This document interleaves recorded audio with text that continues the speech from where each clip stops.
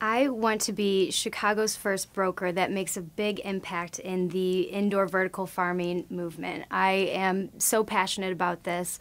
The produce that comes out of these facilities is made with no pesticides, with no fertilizers, and it's done in a way that conserves more water, and it's closer to where it's consumed, so it's less carbon emission intensive than produce that's grown in the Central Valley. So I'm really working to find my way into these companies and figure out a way that we can help them to reuse existing industrial space for their use.